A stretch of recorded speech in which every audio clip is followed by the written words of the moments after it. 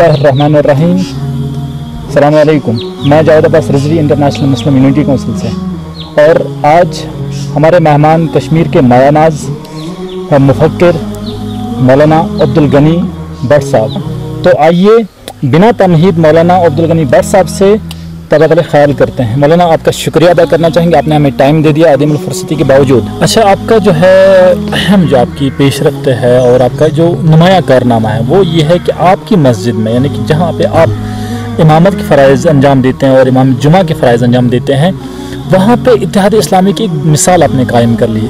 जिस फ़िज़ा को कायम करने में जो है आपने तरह तरह की सऊबतें उठाई होंगी, मशक्क़तें उठाई होंगी, वाक़न एक ऐसी फ़िज़ा, क्योंकि पूरी जो है फ़िज़ा जो यहाँ पे है वो इंतशारी फ़िज़ा है, ऐसी फ़िज़ा में आपने एक इत्तेहाद की फ़िज़ा कायम कर ली। इस इत्तेहाद की फ़िज़ा को कायम करने में आपने कैसे ये सब चीज़ें मुमकिन हुई, ये जानना चाहेंगे।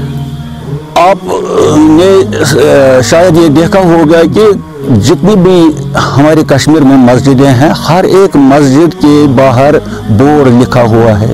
किसी मस्जिद का एक नाम, किसी मस्जिद का एक नाम, किसी मस्जिद का एक नाम, किसी मस्जिद का एक नाम। एक ही जामिया होगा इस कश्मीर में जी। मेरे ख्याल में अगर ये सही होगा, जामिया बतरहल, उसका नाम है इरफानुल हक। इरफानुल हक के मायने है खुदा की पहचान। ये किसी इंसान की तरफ मंसूब नहीं है, किसी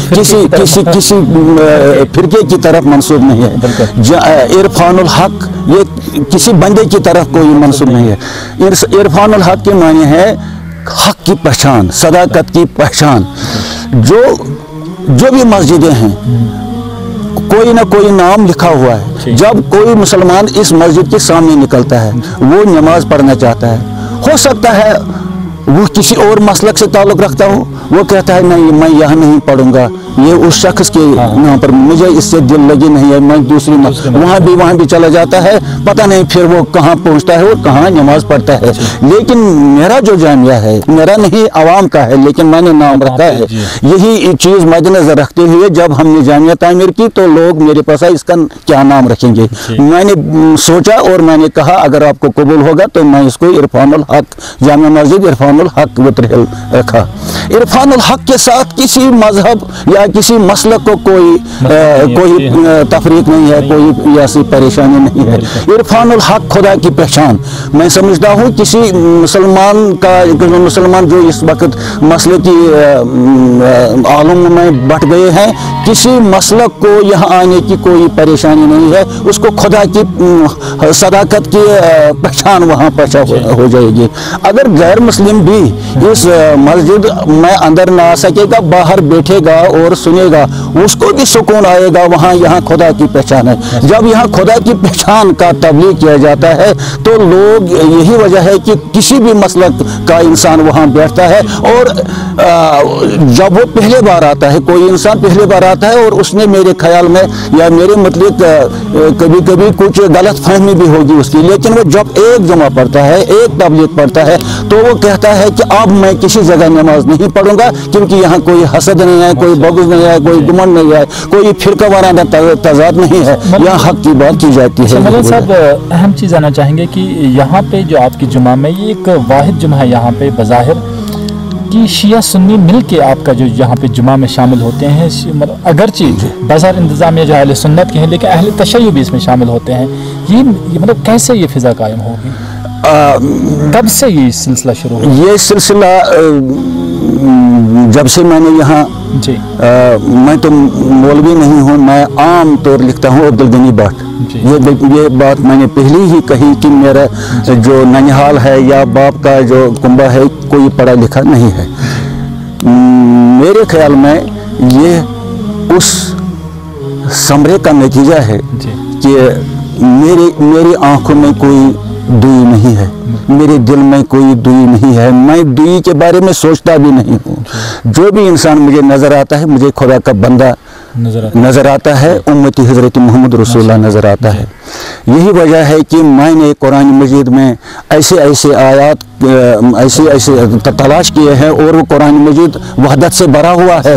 तो जब भी कोई वर्क में निकालता हूँ कुरान मजीद में, मैं पढ़ता नहीं हूँ कुरान मजीद 4-5 सफ़े नहीं या एक पारा, जब भी मैं कोई वर्क सुबह के वक्त पढ़ता है तो मुझे वही आयतें नज़र आती हैं जो यकसुई पर मबनी हैं, जिनमें वहदत हो, जिनमें यही वजह है कि मैंने मैं अटैक नहीं करता हूँ किसी इंसान के बारे में या किसी मसलक के बारे में। मेरी बात सिर्फ हक की बात होती है। कुरान को यानी कि इत्तेहाद की पैरवी से, इत्तेहाद की पैरवी, इंतशार की नहीं करता हूँ, क्योंकि इंतशार का काम शैतान का है।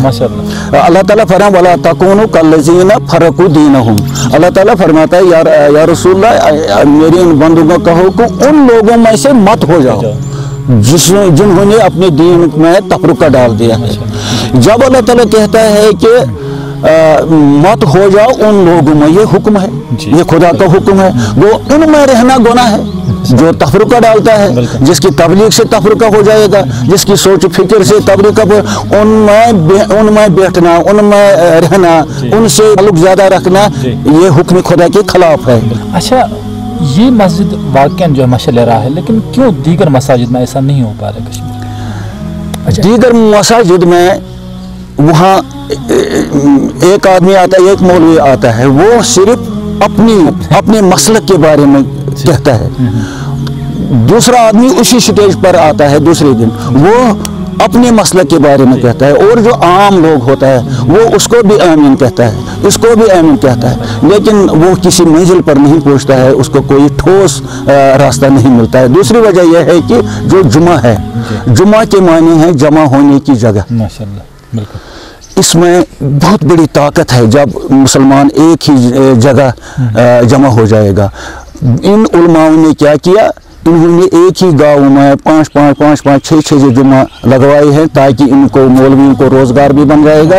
ये ज़्यादातर उन उलमा की जिम्मेदारी है जिन्होंने ये यहाँ भी जुमा, यहाँ भी जुमा, यहाँ भी जुमा। जब यहाँ भी जुमा, यहाँ भी जुमा, यहाँ भी जुमा, तो जुमा किसे कहेंगे? दो हकीकत में जुमा को पंजगाना नमाज भी वही पढ़ते हैं, जुमा भी वही पढ़ते हैं, यहाँ भी वहाँ भी वहाँ भी, तो जामिया किसे हम कहेंगे? यानी कि अहले तसन्नुन का भी ये मानना है कि इसमें दूरी होनी चाहिए साथ। बिल्कुल होनी चाहिए, क्योंकि जब इकट्ठे एक कस्बा बन जाएगा, उम्मुल कुरा जिसे कहते हैं। अल्लाह ताला कहता है कि जब मुझे किसी बस्ती को पकड़ना होता है तो पहले मैं उम्मुल कुरा, इन बस्तियों की माँ को कहता हूँ कि इन बस्ती वालों को समझाओ, ये समझना चाहिए।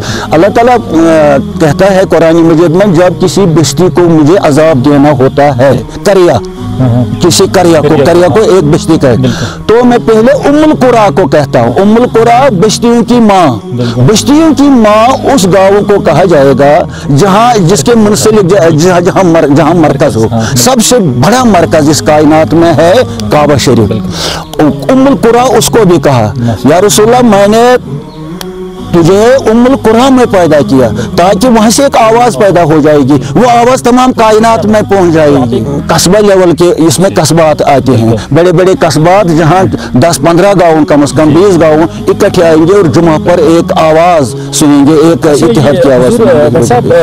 अहले तशय्युअ के दरमियान ऐसा है क्योंकि वो 5 किलोमीटर के फासले पे उनकी ये होती है मतलब नमाज जुमा, तो ये कंसेप्ट कैसा है कि 5 मतलब कुछ फासले होना चाहिए कस्बा। लेकिन आज जो ये शिया बरादर है वो भी इस बीमारी में फंस गया। तो ऐसा चीजें हो रहा नहीं होनी चाहिए, बिल्कुल। इसी से हम कमजोर हो गए हैं, इसी से हमारा कोई वजूद ही नहीं रहा है। जो दुश्मन है दीन का वो इसमें खुश है, वो कहता है कि ये भटक गए, खुद भटक गए हैं, तो हमारे साथ ये क्या करेंगे। दरअसल ये उन्हीं की इसका पस मंजर जब हम देखेंगे, ये उन्हीं दीन दुश्मन अनासिर का काम है, लेकिन हमें ये समझ नहीं आता।